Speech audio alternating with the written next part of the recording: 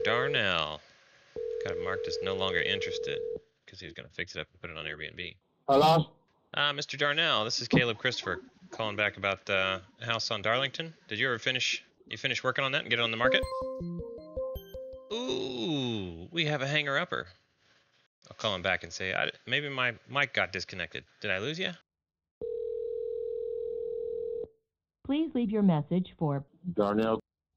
Hey Darnell, it's Caleb. Sorry about that. I don't know if my microphone was not working or a phone got disconnected. Anyway, I would love to connect with you. Last I know, you were going to put that on Airbnb. I just wanted to check and see if you were able to do that and give you congratulations, or if you're still looking for a buyer. I'm still here. Anyway, you can text me at this number. Thanks. Bye. You got to play it nice. You don't know what's going to happen with those guys.